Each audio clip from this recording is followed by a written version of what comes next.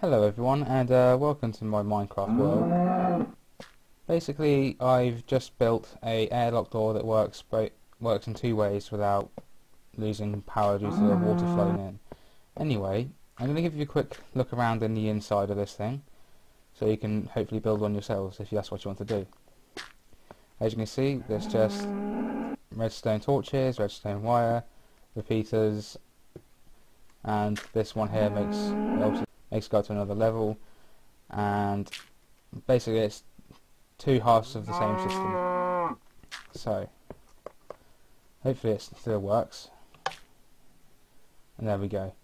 Both pressure plates do the same thing, so you just walk straight through.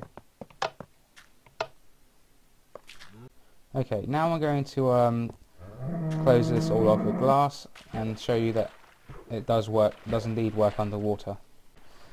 Okay, I've just basically covered the whole thing in glass now, so no water can get through. Just to prove that, I'm going to let some water in, or either a lot of water. Going to make it a bit hard to move. There we go. Now, as you can see, whoops. Step on the plate, go through, and done. So yeah, I will be including a copy of this system in a schematic for MC Edit, so you can either just copy this thing into your world or decide to build it from scratch. I don't know. Anyway, thank you for watching my video, and I hope that you found this useful.